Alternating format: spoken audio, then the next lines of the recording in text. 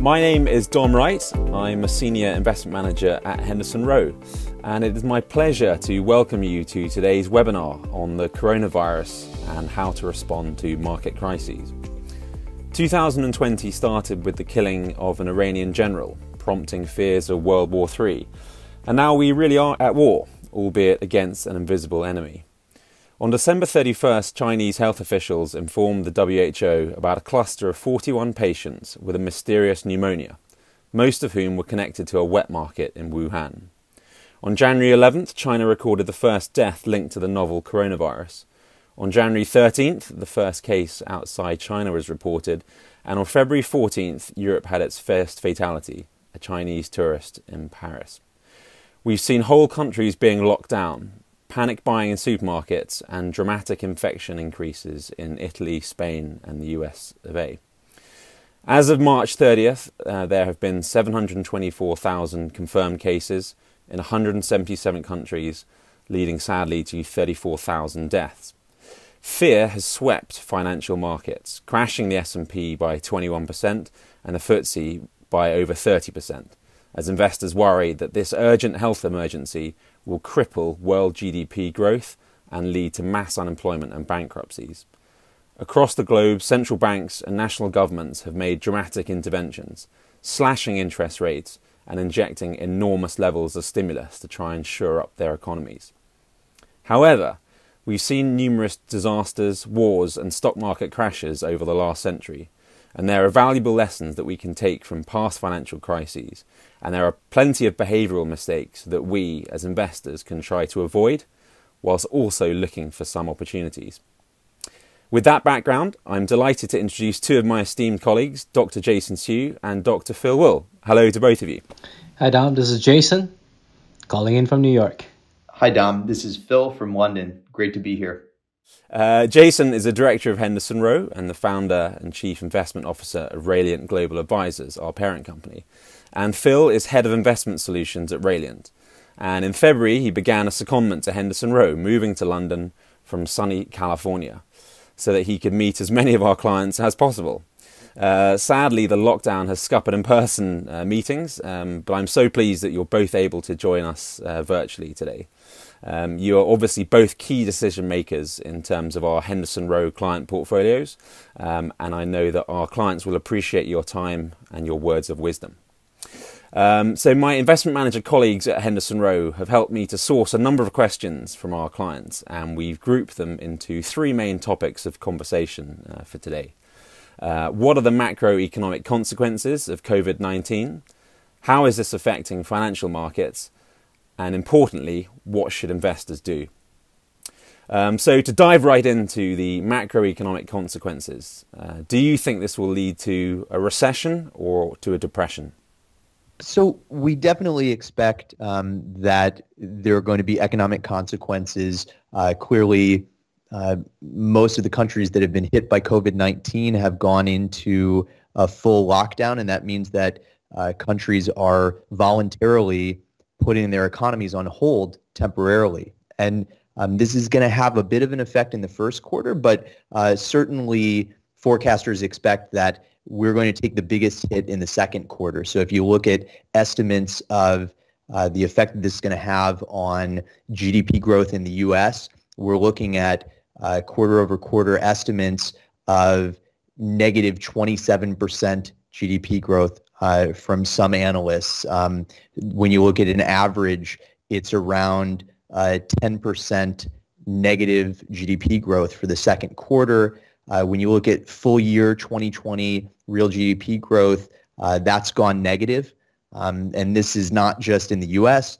In the UK, quarter over quarter, we expect negative GDP growth for the full year in the UK. We're looking at about negative 1% growth in real GDP. And worldwide, where we expect to see higher growth, we're seeing another big hit to economic activity. And so we think that certainly a global recession looks to be in the cards based on the current trajectory.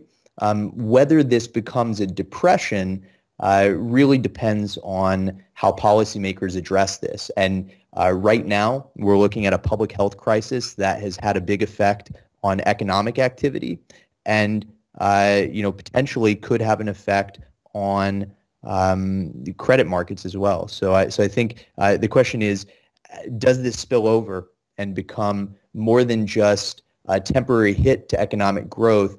Does this become a full-blown credit crisis and lead to something more severe where there's actual damage to the system that's done beyond this temporary pause to economic activity while we wait for public health officials to address the virus? It's really sort of an exogenous shock to the market. Unlike the global financial crisis, which was an issue with the financial system, this is really something that's come from left field. It's caused an economic disruption. It's caused a hit to financial markets.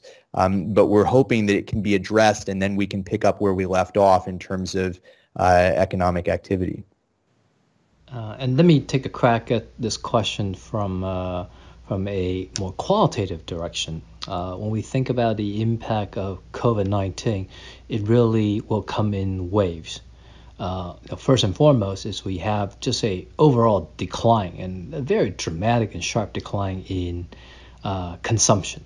And that is because we just can't go out. We can't go to restaurants. We can't go to movie theaters. We can't even go to a party. So there's going to be a dramatic reduction in consumption that will hit not just corporate earnings.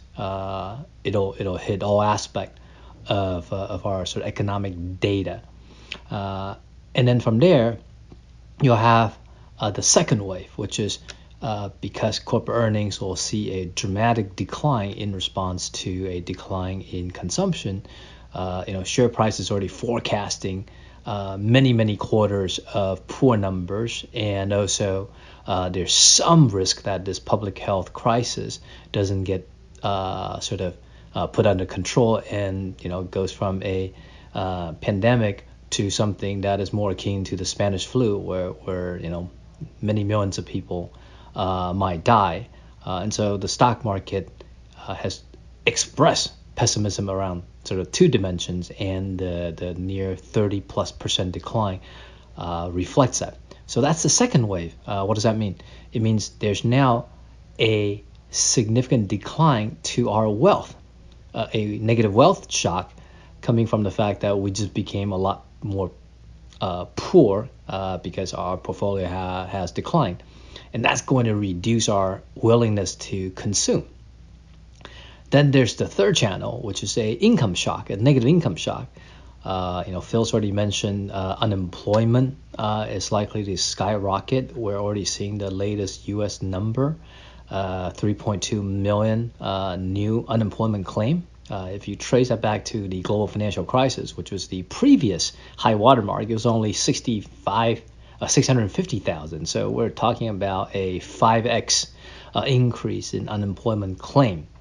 So a lot of people are losing their jobs, losing their income. So that negative income shock is going to be another hit in our willingness and confidence to consume. So basically, you got sort of three waves or sort of negative shocks, right? The initial wave is a public health shock, so you don't go out and consume. Spread over to the corporate sector, so you have a declining stock market. That creates a negative wealth shock.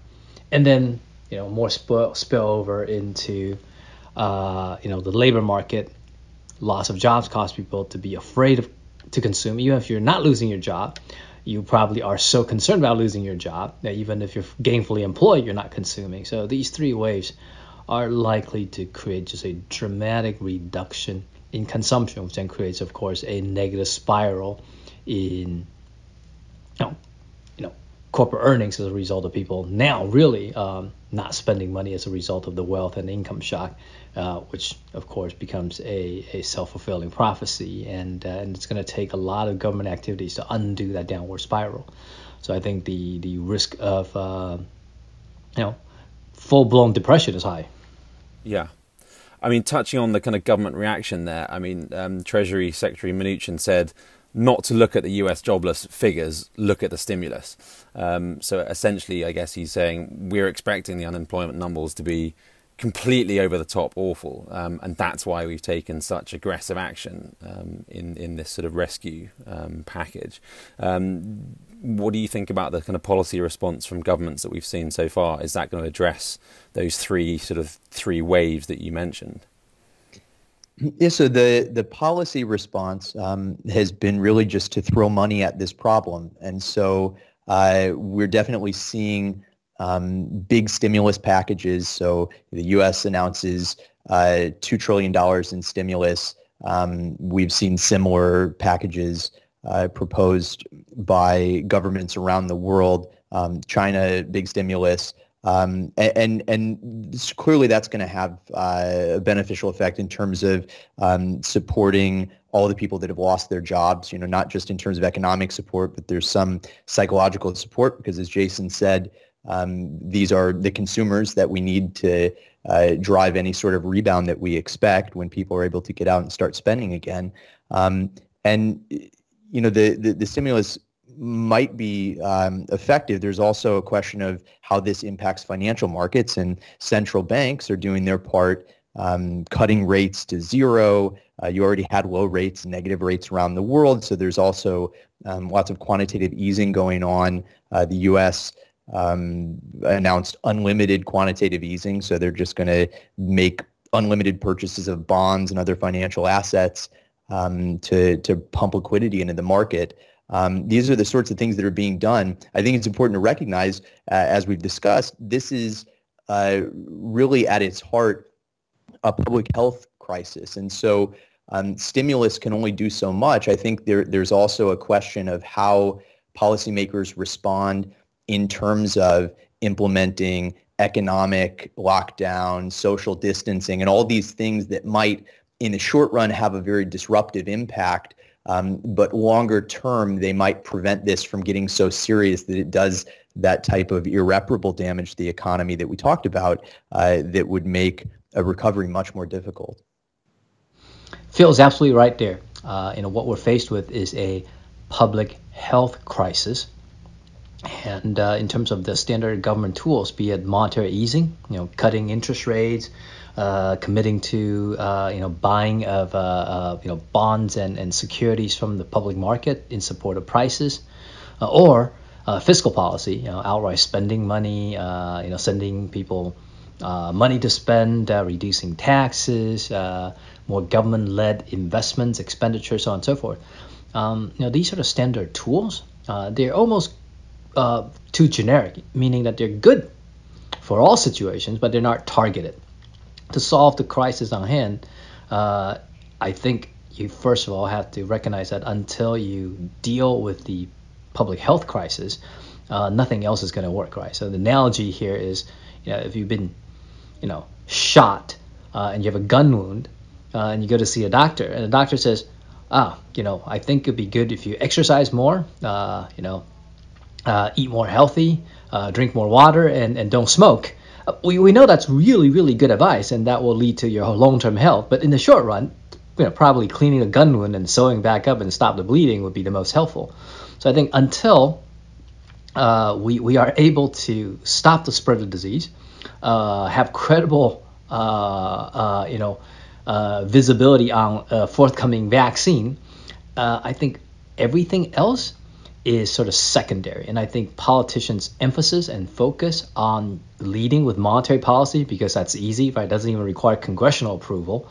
The president could simply force the Fed to do something. Like when the market sees that we're confusing the core of the crisis, I think the market can get more disappointed or less enthusiastic about the monetary or the fiscal policy. So I think that's quite important that we get, the ordering of the policy tools correct. First of all, deal with the public health crisis. I think that's the most important task on hand. So President Trump has said numerous times recently that he doesn't want the treatment to be worse than the disease. And if we completely tank the economy, then more people will die if we enter a deep depression. So he had said that he wanted the economy back up and running by Easter, but appears to have rode back on that now a little bit. How valid is that concern, do you think, that the treatment could be worse in the long run? Well, I think again, this is a public health issue.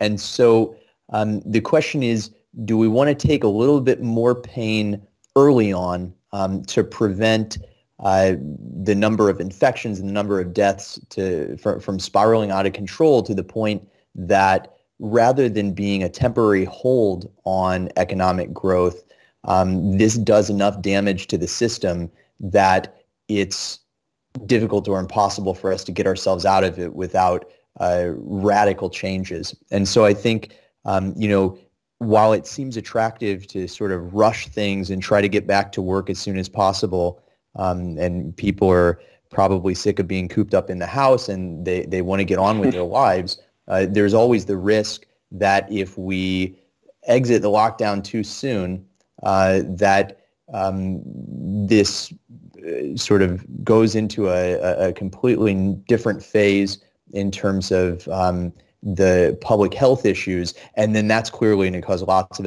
economic damage, and it's a situation that none of us really want to think about. So I think the question is more pain now, and hopefully smoother and shorter experience with COVID-19, or do we let things run their course and then all bets are off in terms of the economy? Yeah, the disease here is something that, if not taken seriously, could kill 10-12% of those who are infected, right? So if you talk about worldwide infection, which swamp the medical support system, then mortality rate goes from sub 0.5% to what you're seeing in Italy, in excess of 10%. Then you really have to look at it and say no amount of economic slowdown will be considered too costly to avoid such a outcome in elimination of human life when we don't take the public health problem seriously. So I think it's not as sensible, given the magnitude of the numbers, and these numbers are now quite scientific. They're backed by data gathered from across so many countries and so many states and provinces, that you simply cannot ignore those data, and you simply cannot say that the cost of preventing that outcome from an economic perspective could be considered too high. And you can look at countries. We've seen data from countries that have taken this very seriously, and so certainly China, where this originated, they took very drastic measures, locking down hundreds of millions of people for months on end, tracking people's movements, tracking down who victims of the virus had contact with, and really pulling out all the stops in terms of what they could do to combat the virus. And now, when you look at China's economic activity, you can see by many measures there's been quite a significant rebound in terms of economic growth in China. And so by many measures, China's back up to 60 or 80 or 90% of the sort of activity that we saw before the virus hit. So I think, looking at countries that took this seriously and got over the hump and came out the other side without major damage to their health system or major cost of human life, tens of thousands of people dead as opposed to hundreds of thousands or millions, those are the sorts of outcomes that we should target. And I think there's also a flawed straw man that politicians, or some politicians, are putting in front of us. It's not a trade-off question. Like, everything is actually, in this case, ubiquitously pointing in the direction that you have to temporarily lock down economic activities to safeguard future economic activities, right? It's not like, the more you lock down today, the worse it gets in the future, and it's a matter of, sort of trading off now versus the future. No. If you want to have a future, you gotta lock it down today. So it's not a trade-off question. Phil's already mentioned the country who locked it down the earliest and the fastest will only need to stay in lockdown for the shortest period of time and have the fastest recovery. The country who does not either are slow to a lockdown or have a very poorly executed, inefficient lockdown will face a much long drawn out lockdown, which will then have a much more negative impact to the economy and take a much longer route to recovery. So it's not a trade-off question. Like, data points to the right thing to do is actually now and quite draconian from the get-go. And the point of which is because when people are dead, doesn't matter what policy you have, they can't spend any money. So if we kind of take the lockdown seriously in this country and enact it aggressively, we can get that sort of V-shaped sort of rebound where in Q3 we all rush out and spend money on haircuts and drinks in the pub and book holidays and all those sort of fun things. That's right. Yeah, I think going back to the forecast we talked about before, whereas pretty much all the forecasters think that Q2 is going to be really ugly, right now, if you look at all the forecasts based on the current state of affairs in the world, based on how the U.S. and other countries are dealing with this right now, the expectation is that economic activity is going to resume in the third quarter, and that by the end of 2020, we'll be pretty much back to where we were when we started this whole thing. That could take a completely unnecessary and really unfavorable turn if we see that people don't take this seriously and we start losing the fight against this really serious public health crisis. And obviously the kind of the reaction between different industries has been sort of very different to this crisis so far. Which would you say have been hit hardest, and have there been any that have weathered the storm or actually sort of grown, I guess, in this sort of in this period? Yeah, so we talked a little bit about the effect that this is having on people's lives. You know, certainly people aren't going out to eat, and there's some interesting data that are coming out, and that's one of the differences this time around is that there are so many big data sources and alternative data that allow us to visualize how this situation is affecting the global economy. We've seen restaurant traffic, which is now tracked by all sorts of apps used by diners. Restaurant traffic was falling off starting at the beginning of March, and now we know in a number of countries, restaurants, pubs are completely closed. So restaurant traffic is basically at zero. Massive declines in box office returns. People aren't going to the movies. And so certainly there are industries like restaurants, movie theaters that have seen a dramatic hit to their growth. Airlines, who knows what's going to happen to airlines at the end of this? You know, they're looking for bailouts now so that they can continue operating. And so some industries have been hit really hard. We see other industries actually looking pretty good. So food retail, plenty of people ordering grocery deliveries. We've seen a run on toilet paper. And so clearly some people are benefiting. In particular, some of the online retailers, if you look at companies like Amazon, they've done quite well through all of this. So there are winners and losers. And I think from a practical perspective, one of the features of an investment strategy that I think has been underscored by this crisis is just the benefit of diversification, having broad exposure so that even though you'll have some of those loser industries in your portfolio, you've also got holdings in segments of the economy that if they haven't benefited, at least haven't seen quite as great a shock. And let me add to Phil. What Phil mentioned are, of course, the first wave of hits to the different industries, and like Phil says, winners and losers. You know, from restaurants, airline being the biggest losers to Amazon and food delivery being the biggest winner. But if you track stock market indices, what you'll see is across the board. Doesn't matter what industry or industry, subsectors across the board, share prices have been negative, right? Obviously, energy and tourist-related businesses have done the most poor, and technology, healthcare, they've done better, but they're still down 20% versus a broad market of being down 30%. So I think the point to take away there are two.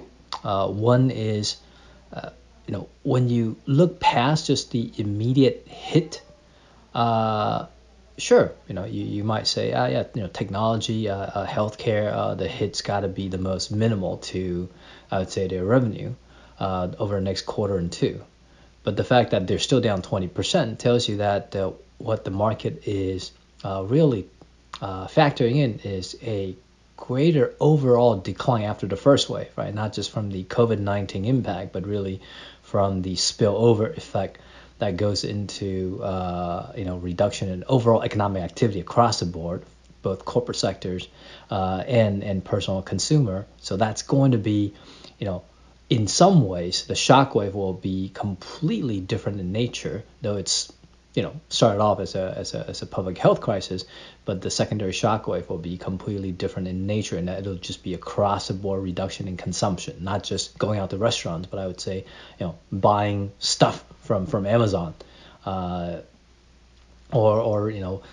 corporate sector adopting technology upgrade simply because there's been capital destruction, people feel poor. There's been income destruction. People are afraid if they have enough to buffer the bare necessity. So corporations aren't going to spend money. People aren't going to spend money until our balance sheet is repaired, until unemployment drops significantly from the projected levels. So I think it's the second wave that will hit all the industries. And so I would just advise investors from not over extrapolating the recent performances of the industry sectors in response to COVID, and assume that in the second wave of the shock, where it's a much more broad-based overall economic shock from a reduction in just willingness to consume. So I wouldn't over extrapolate impact on first wave to understand the impact on the second wave. So I guess we sort of move on to the kind of macroeconomic analysis and how COVID-19 affected the world economy to how it's now sort of affecting sort of financial markets. And your point there, for just to kind of clarify, I guess, was a little bit like the kind of global financial crisis we saw in 2008. That was so especially devastating because the second wave was then the European debt crisis from 2009 and 12, when Portugal and Italy and Ireland and Greece and Spain were all crashing. So you feel we could see sort of second waves to come in the coming years, even if we don't have a sort of virus resurgence? Yeah, so an example, I think, in this case is just look at China, right? China basically locked down the country very aggressively from the early get-go. So if you look at their consumption, it's basically come right back, right? As Phil mentioned, you have sort of immediate reduction in consumption, but after lockdown is over for most of the cities, people went out and it's what we call catch-up consuming, right? They feel good, they feel healthy, they feel safe. Sure, the hit to income was about a month plus, but that's not as big of a deal in the grand scheme of things, and they just want to go out a lot more, drink a lot more beer, eat a lot more food, and then be entertained to compensate for a month and a half of locking down. But what they now are forecasting is, they are not immune from the global crisis. What's happening is, as U.S. consumption, European consumption goes down, China is still 17% export as fraction of total GDP. So they're now going to get hit by the second wave, which is a global reduction in demand that now is independent of the COVID-19 public health issue. And what you're seeing is factories in China, even though they say 80%, 90% back to capacity in terms of production, 90% of their orders or forecasted orders have been canceled.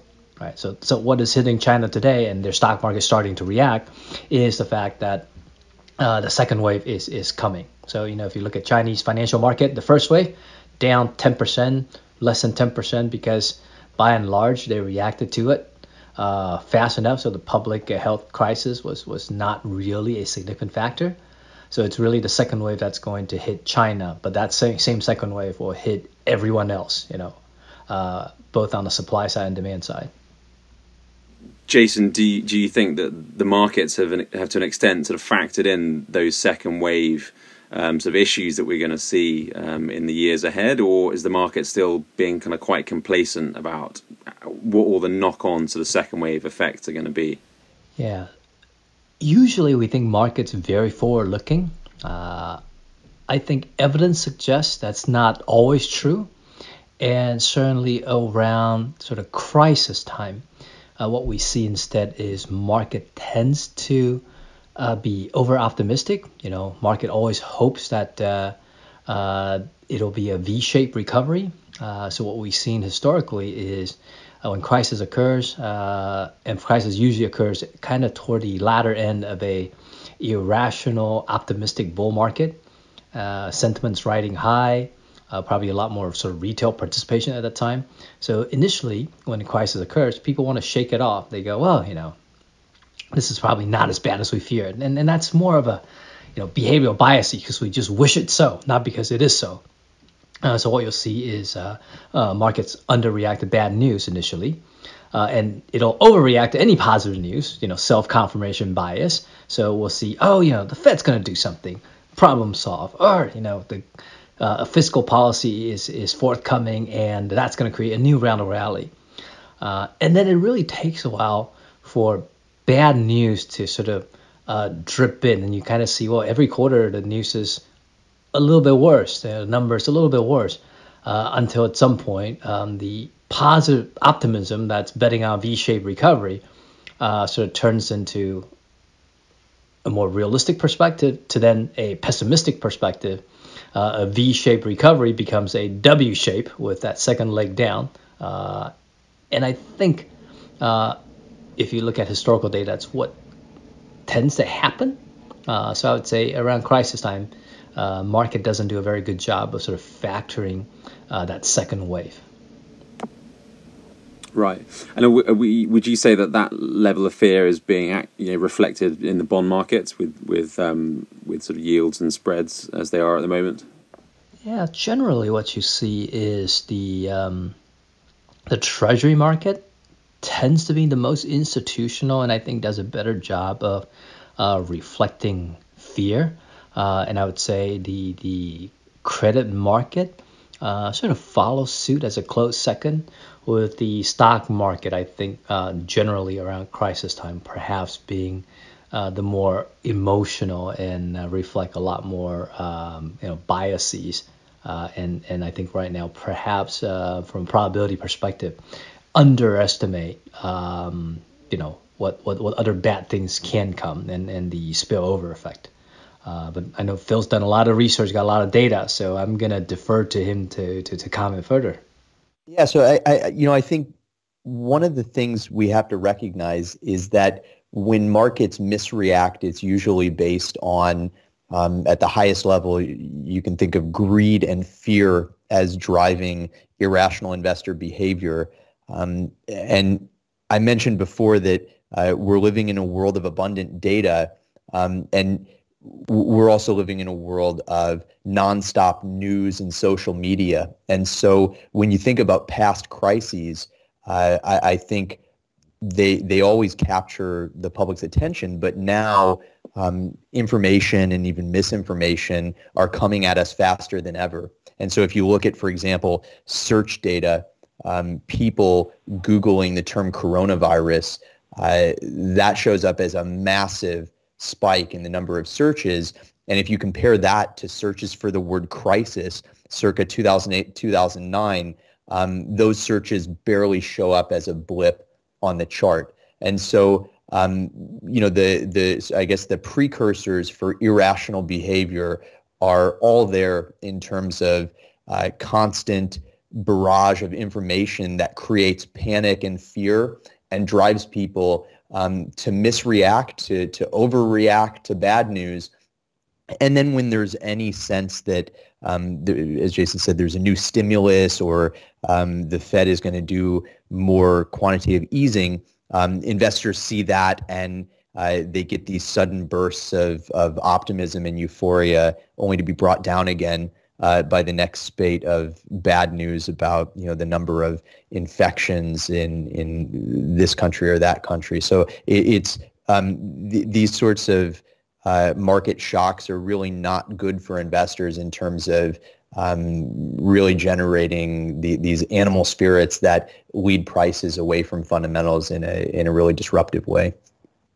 And I think right now, what would be the most dangerous for investors is to, I would say, overconsume the talking heads on TV, people who prognosticate on sort of short-term fluctuations, trying to figure out, the market's reaction to a fiscal stimulus package that might be coming or that might disappoint, because there's very little evidence that anyone is any good, even during crisis time, in predicting short-term volatility. So if individual investors, see this as an opportunity to go in and make big bets and profit from volatility, I would say the evidence is against you in being able to do that successfully. So what we're not saying, nothing has changed, you should do exactly the same thing as you've done before. What we are saying is don't overreact. And certainly just because there's a crisis, it doesn't mean, and then you're now watching a lot more TV about what's going on, you're Googling a lot more about markets and the pandemic, it doesn't somehow mean you're now very well informed and you can trade profitably and reacting to the situation in the right direction and capturing a benefit. Evidence is that you will probably overreact, overtrade, and actually create even greater harm than if you held steady and don't do very much. I mean, the opportunity is definitely there, but I think most people lack the skill to capture the opportunity, and that skill is certainly not something that can be gotten by watching a few TV shows. I saw a quite funny sort of joke the other day, which was that all of my Facebook friends who were experts on Brexit for the last 3 years have all become well-renowned epidemiologists and well appreciated sort of experts on sort of pandemics like this. But are there famous investors who called the 2008 crash correctly, who've also called this right? Are there any examples you can think of? Well, I can think of many who did not, and I think that's an important point to share with investors. So if you think of the two names, the two most iconic names who got 2008 right, you got to start off with John Paulson, right? He delivered a 200% return in 2008 when the market delivered a nearly minus 50% return. So instantly he attained godlike status. I think people named him the greatest investor of the century, forgetting Warren Buffett and the likes. He raised $140 billion of new money after making the call right, and 5 years after that, he lost 70% of that money. So he didn't really stay in relevance long enough to even get to make a call on the COVID-19 crisis. Another name who really established himself was Ray Dalio of Bridgewater, right? It's amazing that a hedge fund guy is almost a household name, and so it's just he sort of parlayed that success from 2008 into building a massive hedge fund empire and sold a lot of books too. What's happened is he's actually been bearish about the global economy, really, post-global financial crisis, thinking that too much money printing will end badly, and that's caused him to be wrong for much of that major bull market, until he finally couldn't take it anymore in the last quarter of 2019. He went from being pessimistic and bearish to massively bullish, only to start the year heading right into the global stock market meltdown as a result of COVID-19 pandemic, and his hedge fund, which is supposed to hedge against market beta volatility is down 20+% at a time when people expected to really protect against the downside. So a combination of getting most of the last 10 years wrong, delivering flat return in a raging bull market, and then losing 20%. It's been very tough for another pundit and guru of the yesteryear. So again, these are two examples of people who got it right once, but that insight, that intuition did not translate. And I would say, these are not anecdotes. These are by and large true of most star managers who make big macro calls. Yeah, that's incredibly interesting. And if we can't learn from sort of storied or famous investors like that, are there sort of past sort of episodes or pandemics that we can learn from about the current crisis, the kind of market reaction to SARS or MERS, or even the global financial crisis?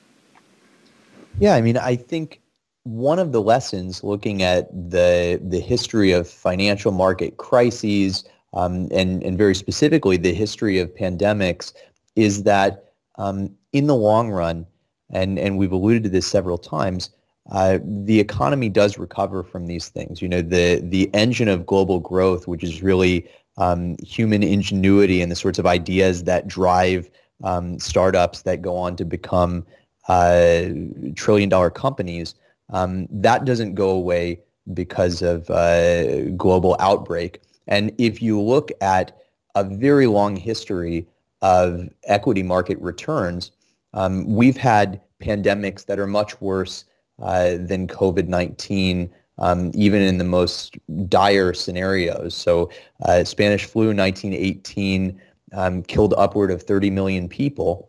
And when you look at a chart of the price of the S&P 500 over the years, it's really hard to identify these pandemics because they look like almost imperceptible blips in that chart. So one of the lessons I think for investors when they see something like this happen and they imagine just liquidating their portfolio and going to cash, the big risk there is that when economic growth resumes, and that can happen unexpectedly, they might miss out on the gains that have turned $1 invested in the 1800s into hundreds of thousands of dollars today.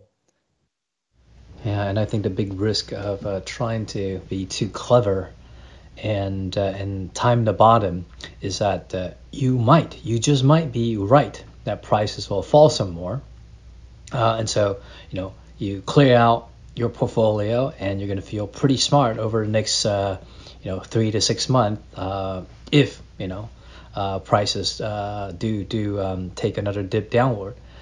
But what we usually see when we look at individual investor data is when the market then gradually make its way back and then deliver a 5x return over the subsequent 10 years, you would have missed most of that because most people who get out of the market do a really, really, really bad job coming back in.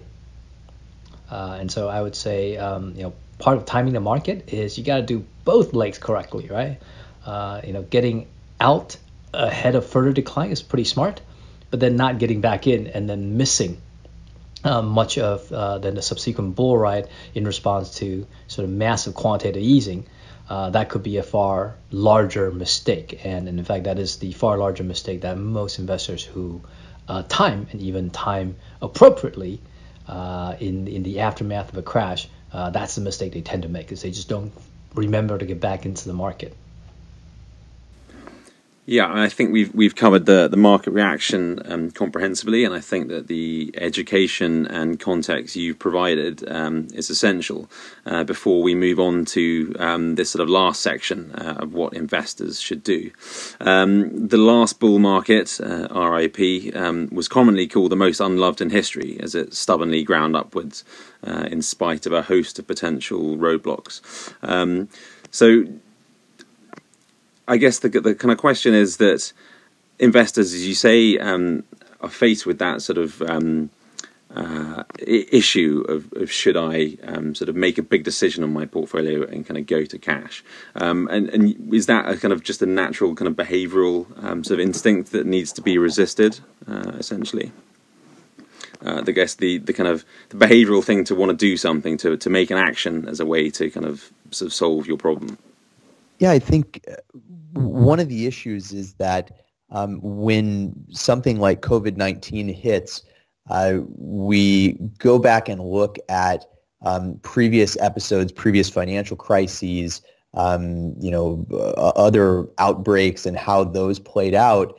And with hindsight being 2020, it's easy to come up with narratives and create stories about how we could have caught the decline before it happened and how we might have timed things perfectly. In our imagination.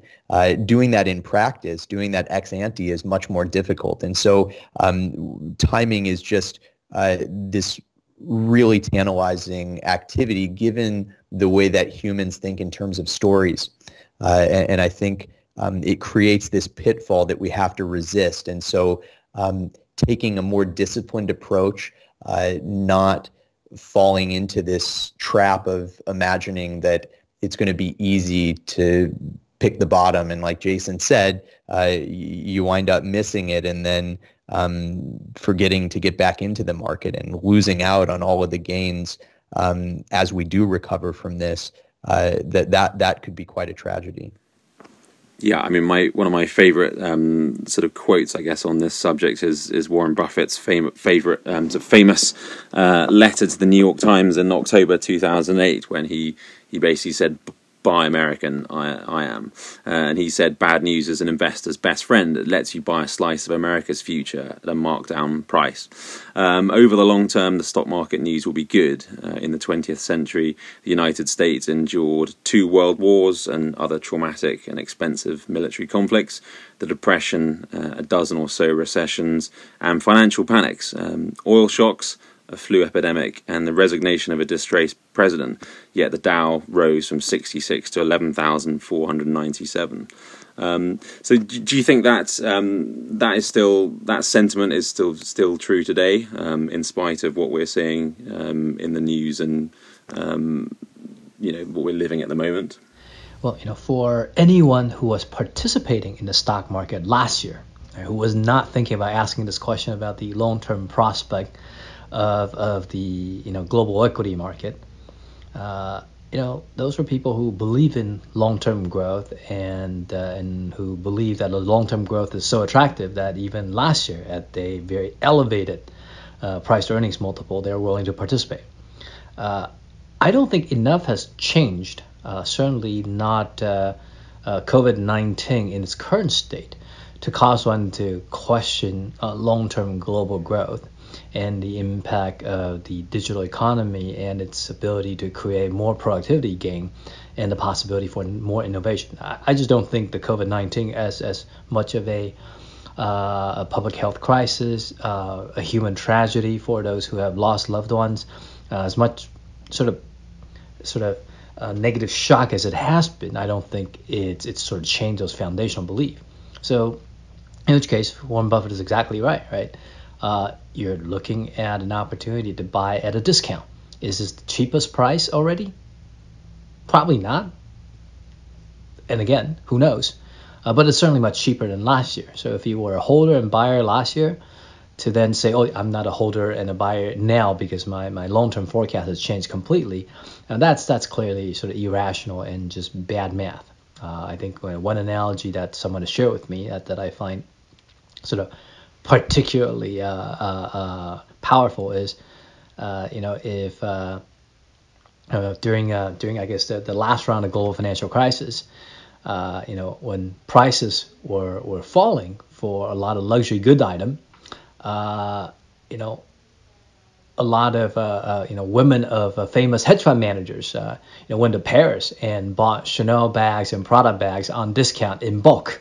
Whereas their husband, while the stock market was also offering a 40% discount, were selling stocks, right? And as it turns out, I think the hedge fund wives were much more intelligent buyers than the hedge fund husbands. That's fantastic. I guess at Henderson Rowe, how would we rebalance our asset allocation plan in response to the big moves that we've seen sort of recently in terms of our equity to fixed income kind of ratios, or more on the marginal side, sort of individual sort of stocks that we'd be selling and buying? What are we going to be doing for clients to best limit our downside and to try and be opportunistic as well?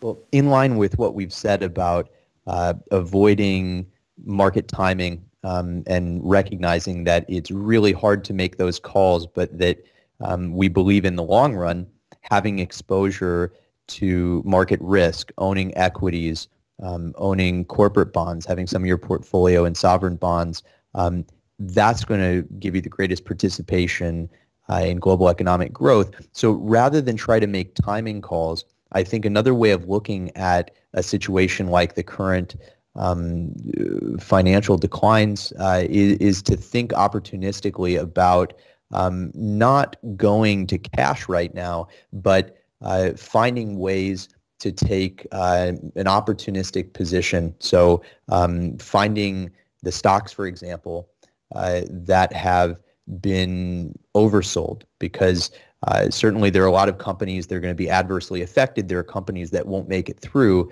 but there are also companies that went into this with a very strong financial position. There are companies that went into this with a really good footing in terms of weathering the storm. And then when they do come out the other side, a lot of their competitors will cease to exist.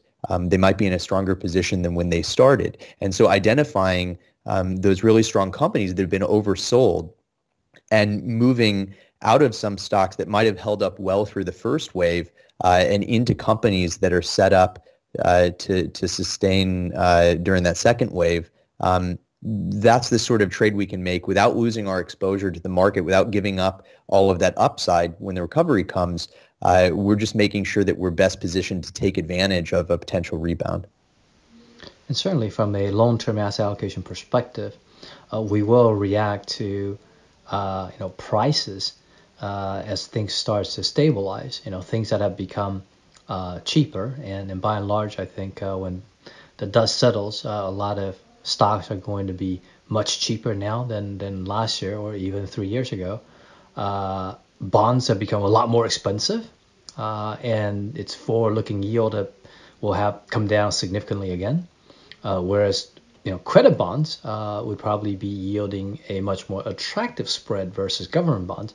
So clearly in our asset allocation, that's all taken into account. These sort of long horizon expected returns will certainly drive our asset allocation model. So when we say hold steady, we don't mean don't change what you've been doing, but it is to change in a logical, rational, and deliberate way, and not overreact and give into temptation of trying to predict short-term noise.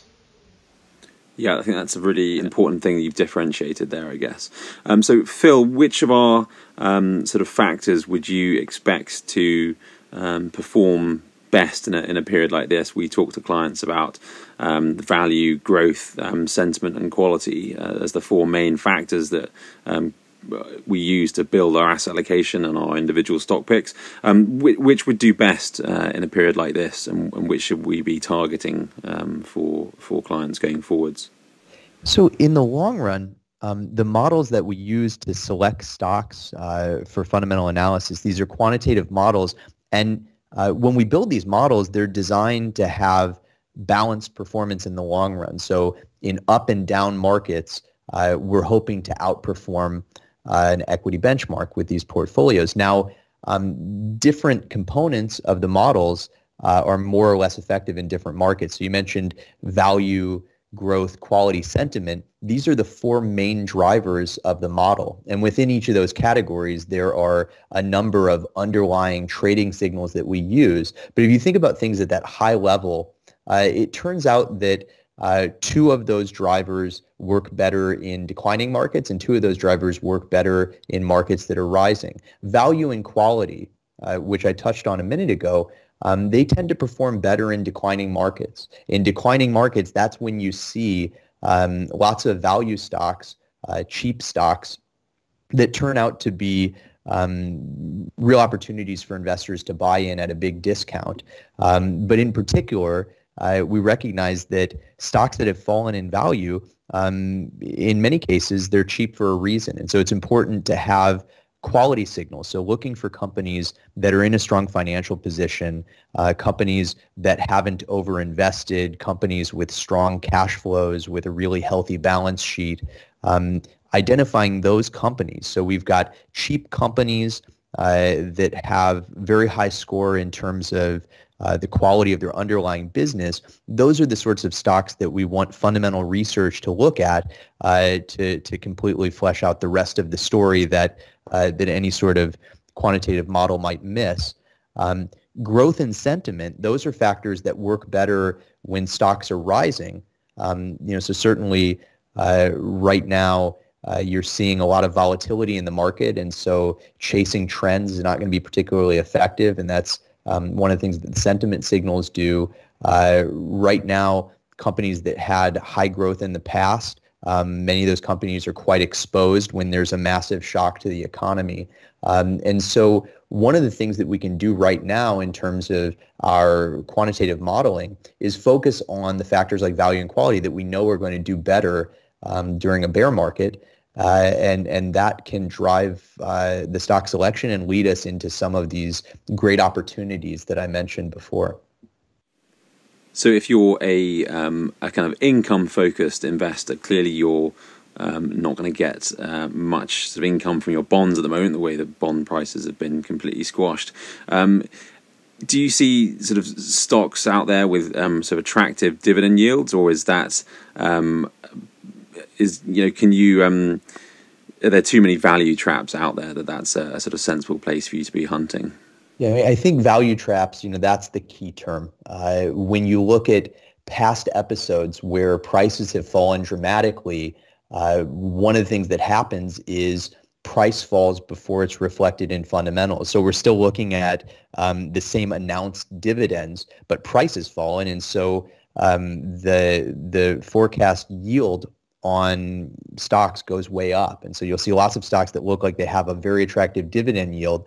And it turns out, if you look at the data, if you sorted on dividend yield, so pick out the stocks that have the highest yield, those turn out to be, going forward, the stocks that have the biggest shortfall in terms of realized dividend yield. And so it's really difficult to look at dividend yield in isolation and think of that as a way of supplementing the income that we used to get from bonds before quantitative easing and these rate cuts drove prices way up and yields down. So I think getting back to the models that we're using, looking for stocks that are cheap and might have a high dividend yield that also have strong fundamentals, that second piece is really important.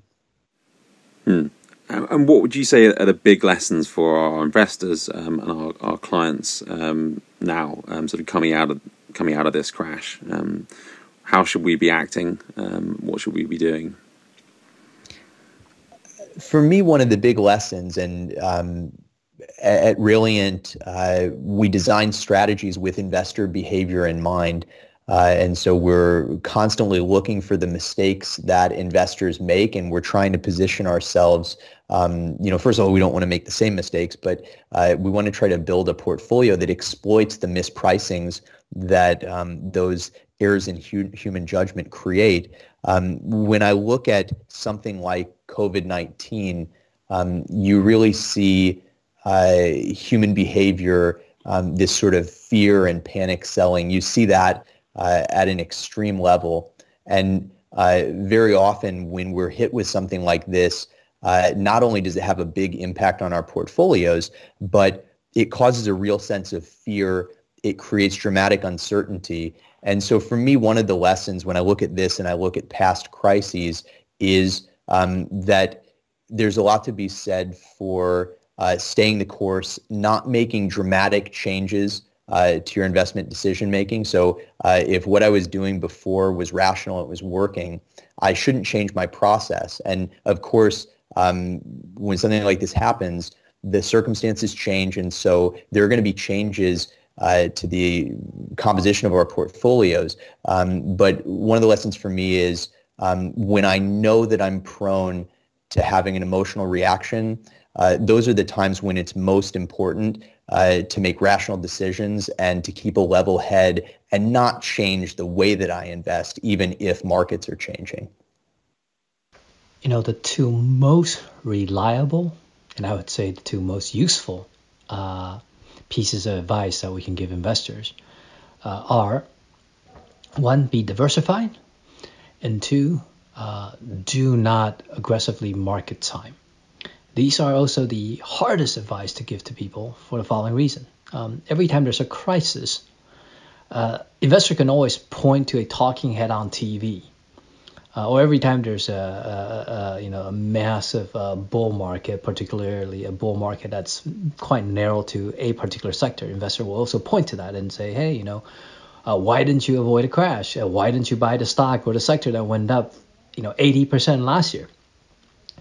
What they don't realize is every 6 months or every year, it's a new talking head talking about the famous crash that they just avoided, or a story stock that they have in their portfolio. So it's never the same guy. It just means whatever insight that got them right the first time was not applicable the second time.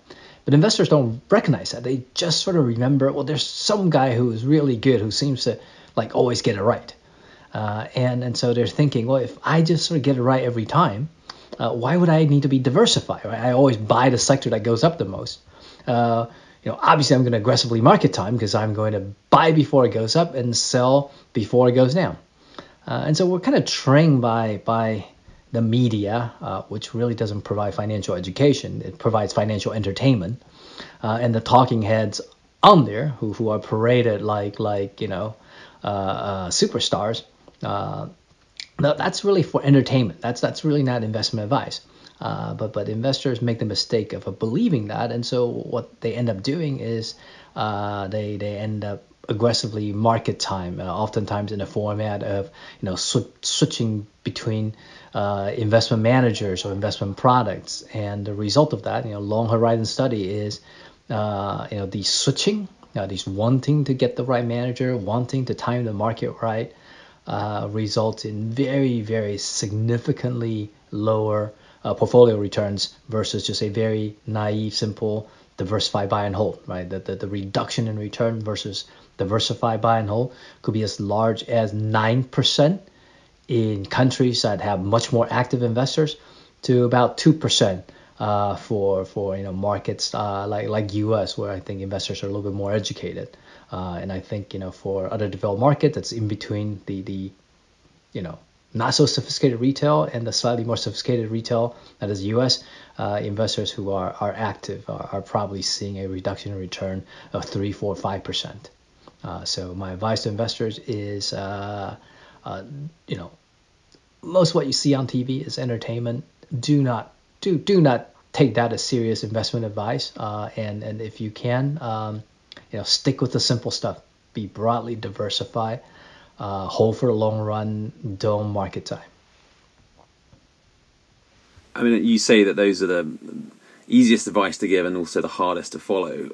Would you say that your institutional clients, the sort of sovereign wealth funds and large government pension funds that you deal with on a day-to-day basis, are they better at following that advice and sort of sticking with their strategies and what's worked for them before? So as it turns out, sovereign wealth funds, big pension funds are all staffed by human beings.